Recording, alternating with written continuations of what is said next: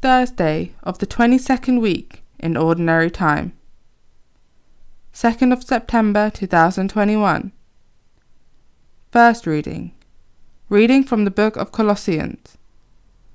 Ever since the day we heard about you, we have never failed to pray for you, and what we ask God is that through perfect wisdom and spiritual understanding you should reach the fullest knowledge of His will, so you will be able to lead the kind of life which the Lord expects of you, a life acceptable to Him in all its aspects, showing the results in all the good actions you do, and increasing your knowledge of God.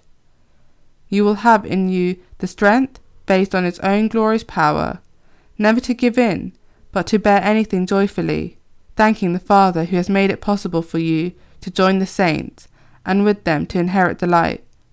Because that is what He has done.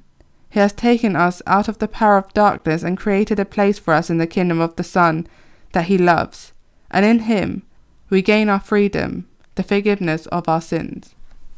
Responsorial Psalm. The Lord has made known His salvation. The Lord has made known His salvation, has shown His justice to the nations. He has remembered His truth and love for the house of Israel.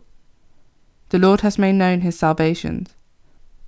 All the ends of the earth have seen the salvation of our God. Shout to the Lord for all the earth. Ring out your joy. The Lord has made known His salvation. Sing psalms to the Lord with a harp, with the sound of music. With trumpets and the sound of the horn, acclaim the King, the Lord.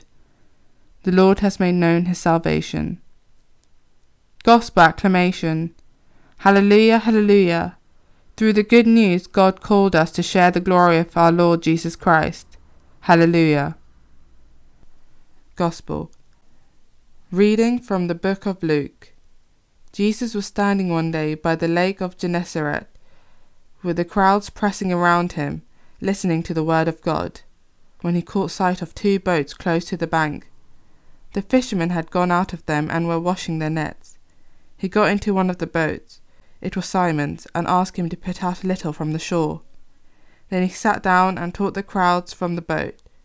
When he had finished speaking, he said to Simon, "Put out into deep water and pay out your nets for a catch." "Master," Simon replied, "we worked hard all night long and caught nothing. But if you say so, I'll pay out the nets." And when they'd done this, they netted such a huge number of fish that their nets began to tear. So they signalled to their companions in the other boat to come and help them. When these came, they filled the 2 boats to a sinking point. When Simon Peter saw this, he fell at the knees of Jesus, saying, "Leave me, Lord, I am a sinful man." For he and all his companions were completely overcome by the catch they had made. So also were James and John, sons of Zebedee, who were Simon's partners. But Jesus said to Simon, "Do not be afraid. From now on it is men you will catch." Then, bringing their boats back to land, they left everything and followed Him. Gospel of the Lord.